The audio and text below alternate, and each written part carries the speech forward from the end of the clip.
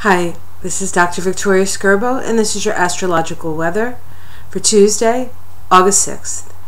Today is a new moon in Leo.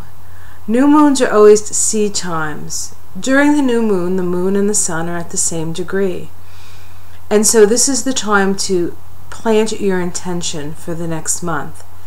Now, depending on what sign the new moon is in, depends on the themes that we will express during this cycle of the moon.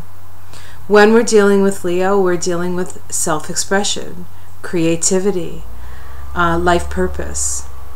The ruling planet of Leo is the sun, and so with the sun and moon together, this is particularly potent, just as the new moon in Cancer is a potent time because the moon is the ruling planet of Cancer. This new moon in Leo has a couple of things going on. Number one, there is a trine from Uranus in Aries. This trine is a self-expressive trine, and so we have a self-expressive new moon in a trine, self-expressive trine with Uranus in Aries. Uranus is about out of the box, Aries is about freedom, and so we really feel the need to express ourselves, and to express ourselves from really from our heart, which is the organ that is ruled by Leo. Now, we cannot look at this day without looking at some of the challenges that are posed to us expressing ourselves from our heart. One of the challenges that is occurring is that this new moon actually squares the nodal axis. The north node is in Scorpio and the south node is in Taurus. Taurus, Scorpio, and Leo create a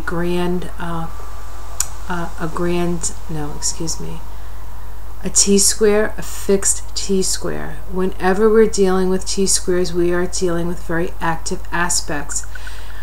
We've been talking about the cardinal T-square, which incidentally is still in the sky, so that hasn't gone anywhere. But with this new moon, we also have a fixed T-square. And in the fixed signs, we're dealing with our emotions. And so there are some emotions that need to be released, broken free of. One way to access this is to actually and to resolve this emotional issue we really need to go and look to the past and see what our values were and how can we shift, change, and adapt them to the new situations we find ourselves in. Creativity is a gift. It's our divine inheritance. We are co-creators after all. And yet, doing it from a totally egocentric place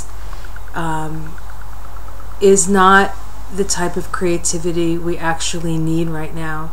What we need is creativity that will help all of us. And so allowing ourselves to be creative and yet not so much having to be the boss, and offering that creativity to the group to make our lives on planet Earth better for everyone. So plant your intentions, express yourself, and I'll see you tomorrow.